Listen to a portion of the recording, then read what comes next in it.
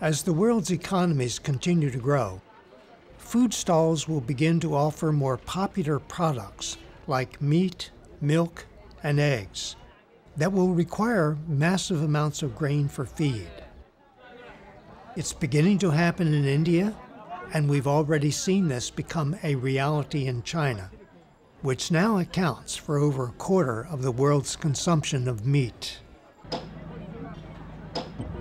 The big issue on the planet is not just the fact that we're going from 6.7 billion people today to 9.2 billion, that the population in total is increasing.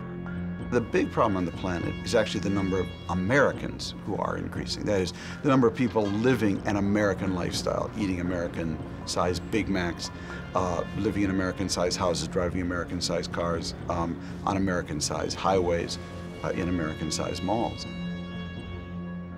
In some ways, it's a wonderful thing that so many more people in China and India, Russia and Brazil can live an American lifestyle.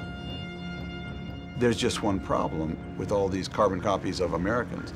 If we, the original Americans, don't redefine in more sustainable terms what it means to be an American, we're going to heat up, choke up, smoke up, and devour up this earth. What we're talking about here is a train wreck where it's not clear how we can feed the world with a Western diet and also supply energy with Western demands, and at the same time curb carbon dioxide. Something has to give in that picture.